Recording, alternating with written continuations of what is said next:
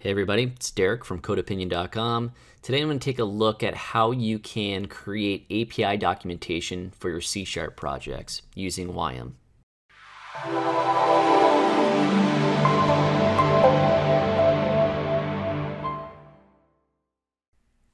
Using Wyam is really easy to get started, so I'm just going to show you how you can download the package and create some API docs pretty quickly for your project.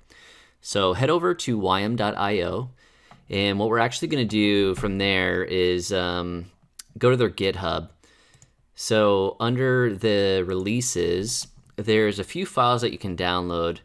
For this demo, what I'm going to use is the zip file because it has the executable inside of it, all the dependencies that are needed, everything's self-contained there.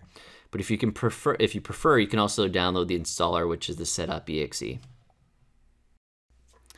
Alright, so this is unzipped, and I just have this on my desktop for right now, and what I'm actually going to do is I'm going to open PowerShell, and I'm going to execute the wyam.exe, so you can just see, we'll run help. And from there, you should just get some basic usage about building, new, and preview and help, just to see that the actual exe is working. So by convention, if there's an src folder where we're actually going to be running the Wyam.exe, that's the directory it's going to be looking for our actual C# code. So for the example here, what I'm going to use is I'm going to pull down the nancyfx source code into Wyam so we can use that as kind of the base for the docs that we're going to build. So I'm going to make a src folder, like I said, that's by convention. And then I'm just going to pull this down. We'll pull Nancy down here. We have all Nancy checked out. All right, so now I'm going to initialize this project.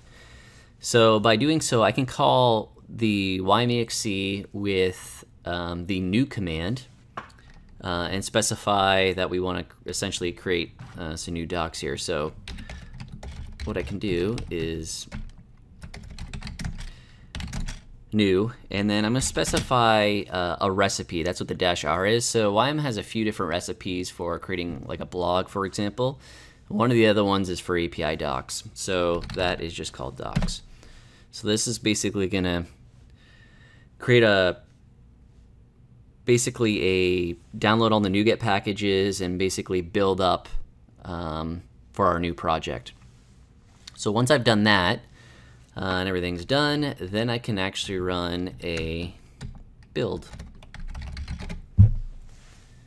Now this is going to be basically looking at that src folder by convention and building up our actual static HTML files now.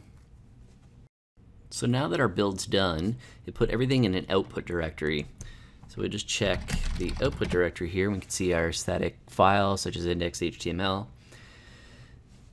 So now that we have our files, we want to take a peek at them. There's a really cool feature within Wyam that has a little web server that enables you to browse your files. So you can do this by running the preview command.